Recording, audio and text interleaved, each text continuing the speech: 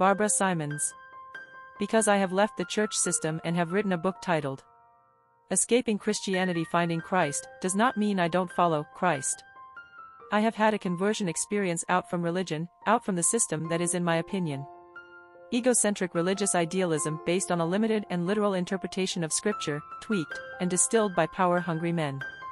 This conversion experience included not taking the Bible literally. I began to see the Scriptures unfold before me, mysteries that far exceed any religious and literal interpretation. I hold Christianity in contempt of the teachings of Christ. This dichotomy is clearly seen when Jesus says to tend to the poor, live community, to love unconditionally and to refrain from judgment. We don't have to look far to see the difference between what Jesus said in Scripture and what modern Christianity teaches. Borders, separation, exclusivity, judgment, ostracization.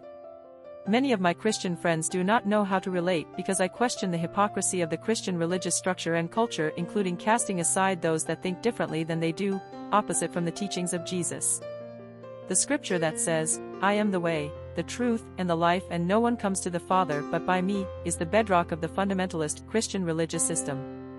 Read carefully their interpretation, then please read mine. Christian fundamentalism. The only way to get into heaven is when an altar call is given. One must walk the aisle, accept Jesus into one's heart and say the sinner's prayer, which allows one to have a personal relationship with Jesus. In general, this is Christian fundamentalism's idea of a born-again experience, not scriptural by the way. Usually, this opportunity is given along with casual threats of eternal torture in fire, being separated from your loved ones in the hereafter, or of being left behind when Jesus comes back to take all those that have accepted him into their hearts and leaves everyone else behind to suffer here on earth during the rapture. Nope. Mine, what about to take the actual life of Jesus and to follow that way? You know, like when he sat with the common folk, the lepers, the tax collectors, the bar folk, the prostitutes, the adulteress, and did not judge any of them. I never saw a command from Jesus to recite a sinner's prayer, but rather he asks us to follow him, and tells us to love and not to judge. He never said to separate yourself from those that think or believe differently than you. With Jesus, his way was all about love.